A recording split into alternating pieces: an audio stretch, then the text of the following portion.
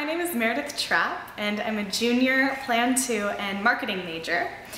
And I am from San Antonio, Texas. And fun fact about me is that I am distantly related to the Von Trapp family, and I love to sing.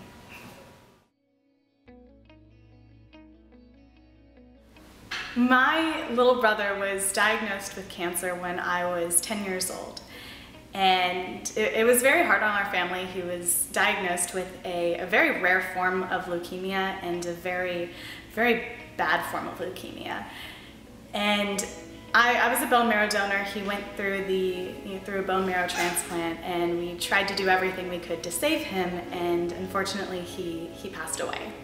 So a big part of Texas 4000 for me was to keep his memory alive in myself, because I feel like I don't remember a lot of the parts of my childhood with him growing up, because I was so young, and it was a 5-year period of him battling cancer. But you know, a lot of it has been lost throughout time as I've grown up.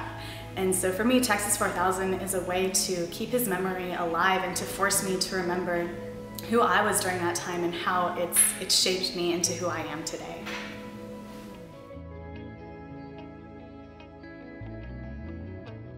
I think the most difficult part of the ride for me will be keeping up my own personal self-determination while I'm biking to Alaska. We're all motivated people, and we're all doing this. We're college students fighting cancer, and we're all really passionate about it. But you know, I'm not only doing this to fight cancer, I'm doing this for myself. And I'm doing this because this is something I want to do, and this is a dream of mine.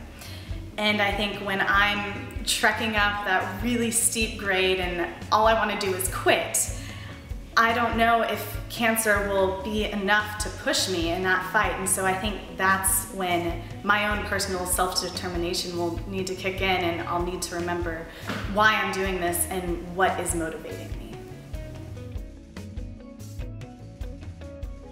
I applied to Texas 4000 on a whim because one of my friends told me about it.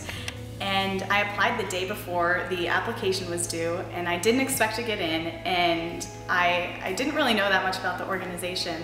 And so I went through the interview process, and I kind of learned more about it as I went. And it's crazy, but it turns out that this organization was the perfect fit for me, and is the perfect fit for me. And I just kind of fell into it, and now it's the thing that I'm most passionate about at UT.